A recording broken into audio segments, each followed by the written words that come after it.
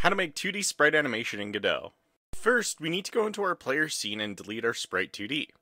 Now we need to replace our sprite 2D with an animated sprite 2D. Now we need to go into the inspector and click the animation panel and create a new sprite frames. Click it again to go into the animations panel. I'm going to rename our current animation to idle for our default animation. We need to click the sprite sheet button to go into our sprite sheet. Select the sprite sheet and I'm going to set my sprite sheet size to 50 by 37 because that's the size of my sprite sheet. Now we need to select our idle frames of our sprite sheet. Once those are selected, click Add Frames. Now we need to do this 3 more times for jumping, falling, and walking.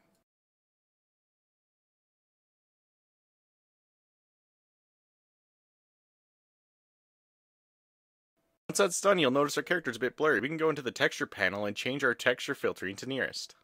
Now we need to go into our movement script to make sure the character animation trigger at the proper times.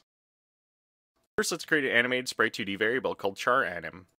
Now we can use charAnim equals getNode animated sprite 2D and animated sprite 2D again.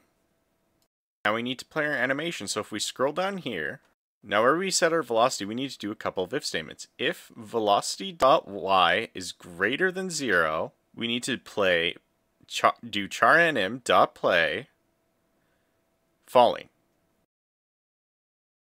Now we need to do else if velocity.y is less than 0, we need to do charAnim.play jumping. Now that that's done, we need to make sure that we are moving in the right direction.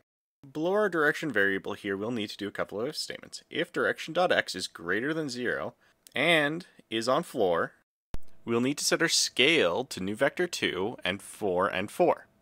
Now we need to set our rotation degrees to 0. Now we need to do another one, else if direction.x is less than 0 and is on floor, scale equals new vector 2, 4 and negative 4, and rotation degrees will be 180. This will flip our character depending on which direction we're currently pressing. We need to actually play walking idle animations. Down here in direction does not equal vector 2.0. We need to do if is on floor, charAnim.play walking. This will play our walking animation when we move.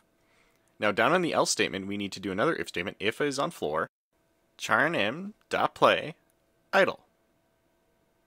Now we can save our script and go back into Godot and save our scene and run the game. You can see we'll have beautiful 2D animations now. If you like this video, please give it a like and subscribe.